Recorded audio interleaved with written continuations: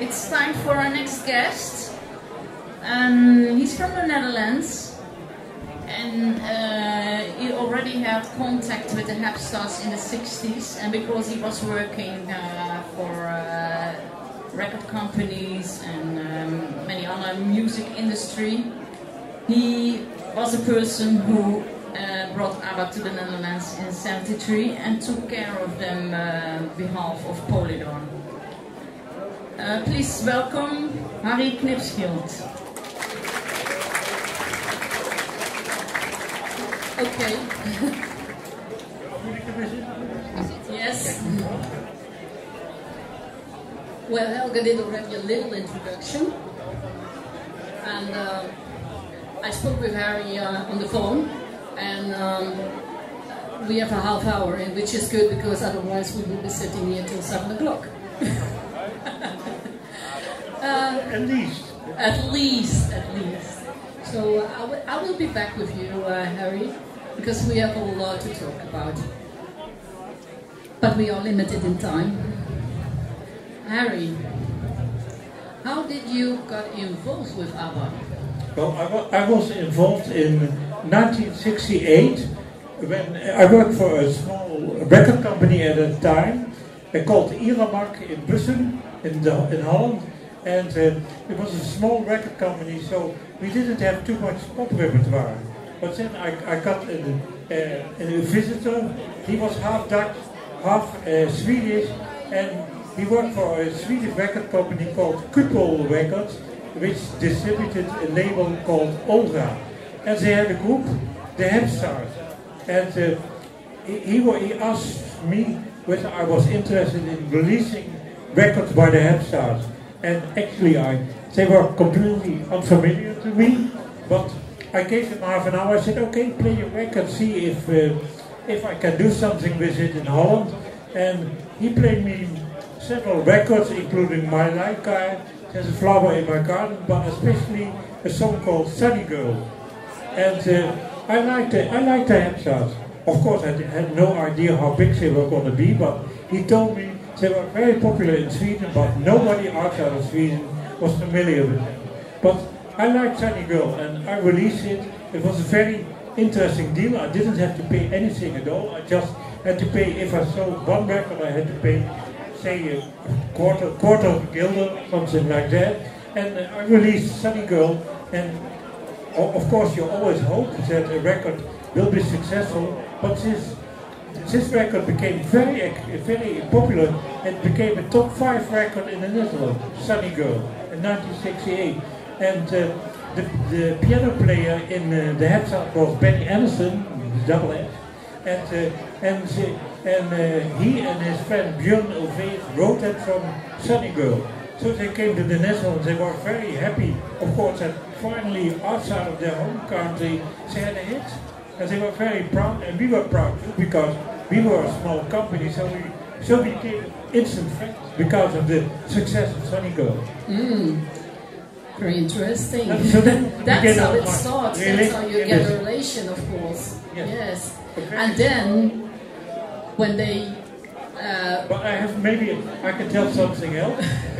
We did a few more records which were also more or less successful, but then the Hapstars were over the top, and they did everything they could to stay alive for a certain time, and then they decided to record a record in the Netherlands in the Dutch language. Yes. And your brother did. Your brother. My brother Paul, he was a student in Amsterdam, and he was friends with this guy from Sweden, Stefan Schreuder. So he translated the song, and it became in Dutch, Al dus mijn horoscoop. So the Hapstars recorded in Dutch in 1969. Well, that's interesting because that's the start.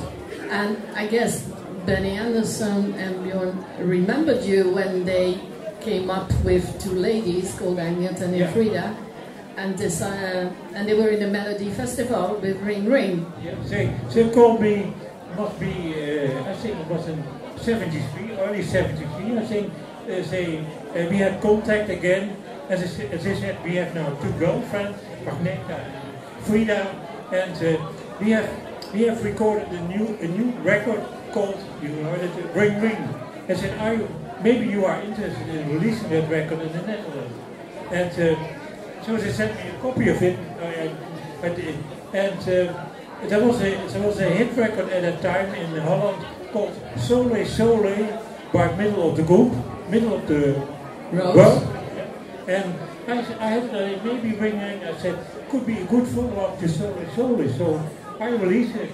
And so we met again in Amsterdam in a Chinese restaurant, as they convinced me to stay one more day and see their TV performance in a program on the VARA television. And then they performed, in that program they performed Ring Ring. And I was excited. They were really incredible how good they performed on television. So I had this idea, more than before, that this is not just another group, they are really very, very good. What funny was you told me you went to the Chinese restaurant with them. Yes, but the barley in the legs style. Oh, wouldn't we have gone with them to the Chinese restaurant? They were completely unknown, they could just walk in the street and nobody would recognize them, of course. Yeah, they're very modest. They still are. Very nice people.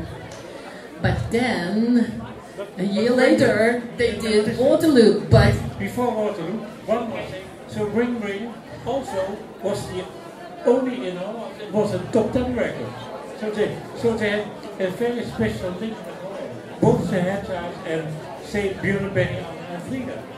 Mm-hmm. They didn't have it in England, not in America, not in Germany, only in Holland, Ring Ring. Very proud of that, Harry. You stood at the cradle. Yes. You can be proud of that. But you told me also something else.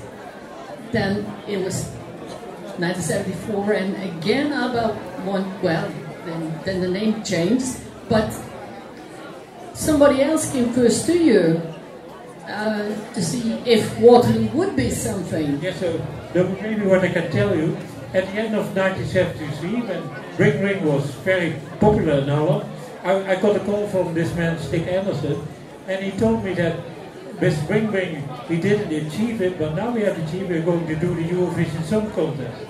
And he said, are you interested in releasing this song? And I said, I haven't heard it, so send me a tape or send me a test pressing or whatever. And he said, no, Holland is so important for us. Do you mind if I come to your place and play the record for you myself? So, of course, I said yes. And he flew all the way from Stockholm to Amsterdam, came to my house, and he was very, very nervous. And so he played to me this new song called Waterloo. So I feel very proud. I was the first one outside of Sweden, maybe, at least the first one in Holland, who heard Waterloo. And I was immediately excited. I thought, this is a great record. I would like to release it in Holland. So he made a deal, a very cheap deal, as you say. And so I released it. But at least I wanted to release it. And then when he got back in Stockholm, he called me again and he said, we have a problem. To most countries I have sent a test pressing, but I sent one to Japan. And I got a reaction from Japan. They like the record, but they have one problem. They cannot pronounce the name of the group, Björn, Benny, Anna and Frida. So we have decided to change our name. So we have decided now, from now on, with the start of Waterloo, we will call ourselves ABBA instead of Björn, Benny, Anna and Frida. And to me that was not good. I hope you understand, and maybe after so many years you say he's talking stories, but I said we have a hit with Ring Ring, a top 10 record, and now we have to release the follow-up under another name. This is not good for Holland. So I said, okay, you if you want to, just release Waterloo under the name Björn, Benny, Anna, Frida. As it actually happened, you can see it on the internet. Holland is the only country in the world where Waterloo was not released as ABBA, but as Björn, Benny, Anna and Frida. So very, very interesting, at least, yeah. Sticking had a lot of trust in you. Yeah, that's interesting because he was very important to ABBA. And also maybe you can say, the first country that ABBA visited winning Waterloo, they went immediately to Holland. So, this guy Eddie Becker from the NCRV television, he was also friends with Björn Benny Adolf. And he said, okay, even if you will be last on the song festival, the first thing you do after Brighton, you come to Holland. So immediately after winning Waterloo, they did television in Holland. They got the red carpet in Holland. Yeah. That's true, actually. I heard the story from Eddie Becker. He said, and then ABBA won. And I rushed to Stick and Anderson and I said, is the deal still on? And Stick said, yes, we promised. So I give you my hand, so they're coming. And they came again. And that's my memory. We had a very famous show called One of the Eight, and it was with Mies. And you had something planned. Can you tell me about that? Yes, of course, after a certain time, ABBA came regularly to Holland to do television, especially NCRV television, and Top Op, they were in Top Op with SOS. But it became harder and harder to get them over, because Agneta didn't want to fly again. So every time I had to really do my very, very best to convince them, okay, please come to Holland. Because we had the idea we could sell many more records, especially albums. Of course, singers like Waterloo and SOS and Fernando, you call them, they were huge bestsellers, but selling a single is one thing, selling albums is much more important. And I called, when they had that album Arrival in 1976, Stick Anderson wanted me to do my very best to sell albums. And I said to him, if he want to sell albums, they have to come to a major TV show in Holland. And I got Mies Bouwman, een van de 8 interested. They wanted to have ABBA as top of the bill. But at the first time when I tried to sell Mies Bouwman to ABBA, they said, we're not going to fly, we're not going to do it. But then Benny said to me, maybe we can do a trick. If we are invited by Poland to go to Warsaw and have a huge party there, and if you come to Stockholm and fly with us to Warsaw, I will do my best for you to convince the other members of the group to say, okay, one more time yes. And that's what I did. So in Warsaw I got a yes signal from the group. So they came on the 19th of November 1976. They came to Holland and they did Mies Bouwman. And so far, until Mies Bouwman, we had sold in Holland of all the albums together not more than, say, 50,000 albums. But after Mies Bouwman, we had so much trust in the possibility of selling albums. We pressed, just because we believed in it, 100,000 albums. Just try to see 100,000 albums here in this room. And just by had that feeling, now it has to happen. And we did, and we sold them after Mies Bouwman. In 1 minute, we sold all sorts of 100,000 albums. Yeah. That was the album Arrival. So I feel very proud that we could play this role. Yeah, well you can. You make me jealous with your stories. But don't forget, so if you read books about ABBA, read articles about, you always have the feeling that everything was, especially the English book, it looks like ABBA was only destined for England. But the fact was that that's really my opinion. Holland was the first country outside of Sweden where ABBA became popular. And we shouldn't forget that in the history of pop music. That's true. So I'm going to interview more. I can tell a million other stories, but... Okay. What is your fondest memory? Picking up Agneta? I was so jealous when you told me that. Maybe I can tell because he said it. Agneta was afraid of flying, as you all know probably. And so when ABBA gave their first real concert in Holland, the Jaap Edehal in Amsterdam, the 3 members of ABBA, not Agneta, they took the plane from Stockholm to Amsterdam, but not Agneta. Agneta took a ship and the train.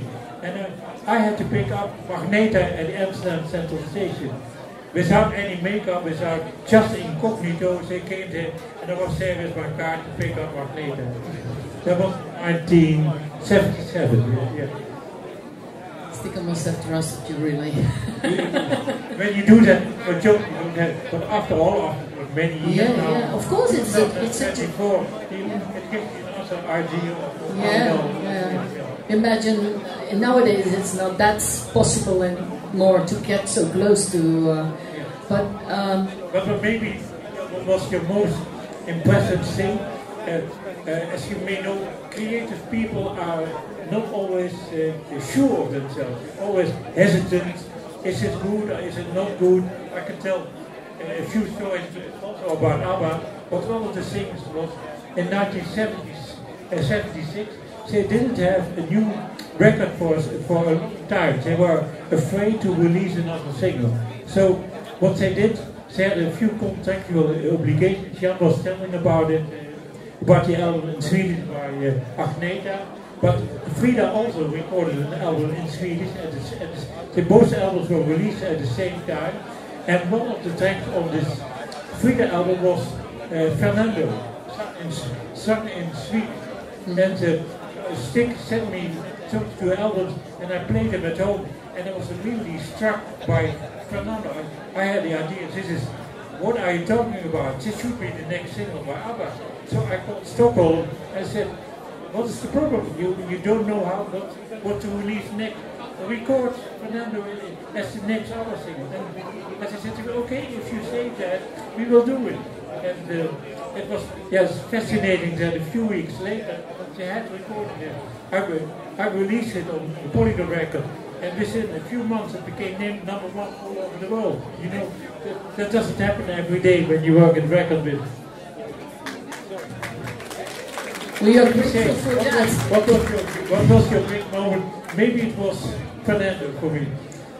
Well, I didn't know that story. I have a million other stories. Yeah. And then, what was the last project with ABBA for you? In 1977 I got another job at Polygon, but of course we still had ABBA and I was behind the scenes. I was always involved, always listened to everything. I had contacts with my colleagues at Polygon, and I remember one thing which, there's a few things I would like to say. Immediately when I heard I Have a Dream, I thought this is going to be a huge hit. And it took, I think, over half a year before it was released as a single. I was very surprised by that. And and there's one thing I still don't know. Why was it Lay All Your Love on Me? That was never released as a single. I still don't understand that. I think that was one of the best records ever made. Yes, because you were not in charge anymore. No, but I'm very surprised. Sticker should have kept on calling you. What is your, you had a good relation with Sticker. Yes. I think if you compare Stick to other managers in the pop music, maybe because he was Swedish, maybe because he was a teacher before he was in the music business. He was a very friendly, positive, constructive man. If you talk, of course, I was involved with Polygon with all kinds of managers from England, from America. They were always trying to do you something which you wouldn't want to do. But Stick was encouraging. He was, if you came up with a suggestion, he always said, okay, do it. If you said, can we release Waterloo as Björn said, okay, if you think that's the best thing to do for your market, do it. And so I think Stick was, he understood the music business and he was very constructive. And I think the success of ABBA has a lot to do with the attitude of Stick Anderson. I agree. Because from the start on, when Waterloo with the Eurovision Song Contest, Stick already plugged the signal not only to Holland but to several countries, and because I think he knew he had gold in his hands. But could you see when they won the contest with Waterloo, he was the only one who could go and take the medal. But he was, you can see how embarrassed he was because Benny and Björn were not there at that moment. He didn't feel embarrassed because it was not his success. Björn and Benny are lead as composers of the song. Yeah. We lost them also too early. Yes. A very, very important man in the history of ABBA. Yes, I agree. I don't know how much time we have. If you have any questions, just maybe you have questions. I can try to answer them. Yeah. Does somebody have a question? Philip? Yes, I can.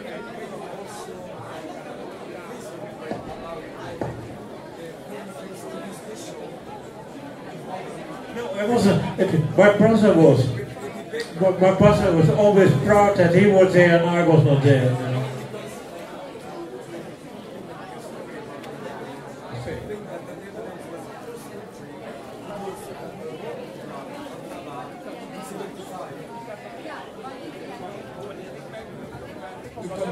To compliment your story about ABBA in the Netherlands, I asked you that because I think, according to me, that Eddie Becker's show in the summer of '75 was the very first big television with 5 or 6 songs that ABBA was able to do outside of Sweden. I was responsible for that. Okay. I organized those things. Oh, great.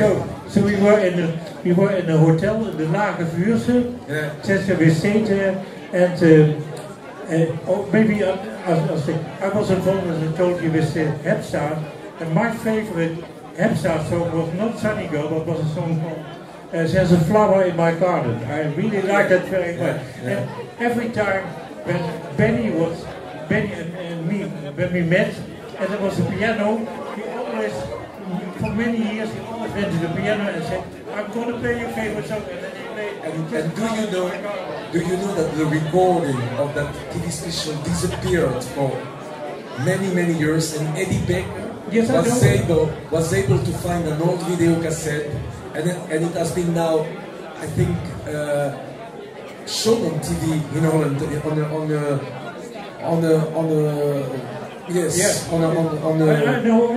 I was in the studio. I was in the TV studio. Oh yeah. And also I was there, as I told you, when ABBA went to Warsaw, to Poland, so we recorded TV. I was there as well. That was 1 year later.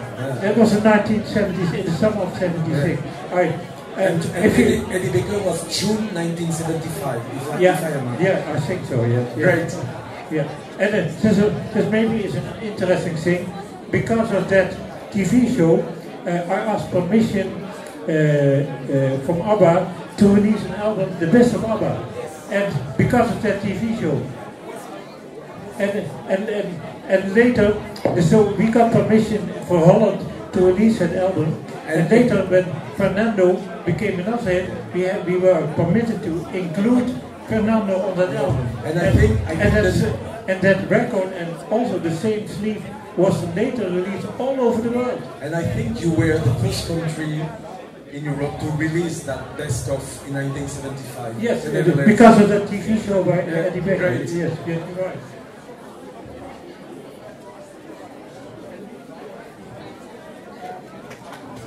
Any more questions? Yes, more questions? No questions. No questions. Then I'm going to ask you something. Then I'm going to ask you. Of course, we got after 40 years, they're back. I will be around if you have any questions and you want to ask me in private, just come to me. Yes, you can do that after this, yes. But then Voyage came. What did you think of that? I think it was really a surprise that they came up with Voyage, especially this first 2 songs, and especially I Always Have Faith in You. I think that was a terrific song. But so far I haven't been to London yet, but I will be at the end of May. I will go to London and see it for the first time. So you should come to the 2 years anniversary. Yeah. Talk to Helga. But that would be fun if you. I think you will be astonished. Yeah. My cousin Eva, who lives in, she went already with her family, and they were so enthusiastic about it that will be back at the end of May, and they said, okay, next time we go there, you will be our special guest. So I will go there probably on the 27th of May. That's what you... Yeah. I want to thank you for everything. I want to thank you for bringing ABBA to the Netherlands. To bringing the joy that I could see them live on the television with one of the 8 with Mies. And Eddie Becker I saw as well. And my niece went there. Can you imagine that? And then she said, I went to Eddie Becker. And I said, but I'm the fan. Incredible. I will be back with you and we will have more stories with you later. But because of this program by Mies, as I told you, we saw those 100,000 albums in 1 minute, but within a few months we sold of both Arrival and that album, The Best of ABBA, including Fernando, we sold within a few months 1,500,000 albums. Whoa. Yeah. That album, The Best of ABBA, was so popular that you could buy it at Albert Heijn. Really? Yes. And it was at Albert Heijn, you sell it because ABBA was so popular. So very clever of them. So we made a deal at Albert Heijn that they could sell it. But you had a good nose for songs. Well, I made a lot of mistakes, but sometimes you're right. Yes, yes. Sometimes you have to say, yes, we go ahead. For the same, you could have said, oh, Waterloo, no, not good at song. Thank you. Some more stories. Yeah, I will personally visit you. Thank you so much.